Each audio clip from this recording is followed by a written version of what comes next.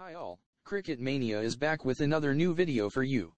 But before that, if you are new to this channel and not yet subscribed, then subscribe to the Cricket Mania channel and also click the bell icon to get all the information and latest buzz around the cricket world. Cricket Mania. Newcomers of the Indian Test squad, Prithvi and Suryakumar Yadav have finished a 10-day hard quarantine period and joined the rest of the members of the Indian cricket team at Lord's on Saturday.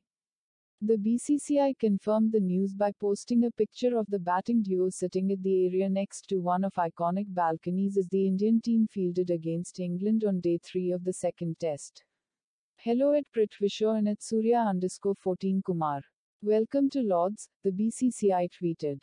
Shaw and Suryakumar, who were part of India's limited overs squad in Sri Lanka, missed the last two T20 internationals as they were close contacts of all-rounder Krunal Pandya, who had contracted COVID-19.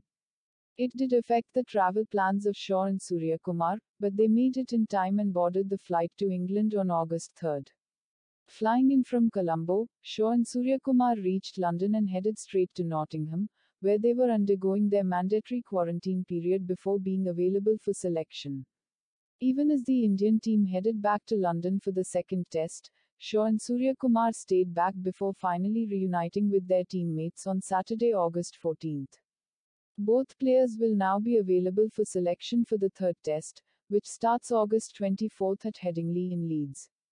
There is a 9-day gap between the end of the second test and the beginning of the third, which gives ample time to both batsmen to train well and be on their toes if the call-up comes. If selected in the 11, Suryakumar, who has already earned his ODI and T20I cap, will become India's 303rd Test cricketer. Shaw, who missed being part of India's original 20-member squad for the Tour of England, was flown in after Shubman Gill injured his shin and Washington Sundar fractured his finger and were ruled out of the Test series. Shaw has played 5 tests for India, his last appearance dating back to December of 2020, where he was dismissed for 0-2 against Australia in a day and night test at Adelaide. That's it guys for now. If you like this video, then hit that like button. Also don't forget to share it with your buddies. And let us know your thoughts on this in the comment section. Tada!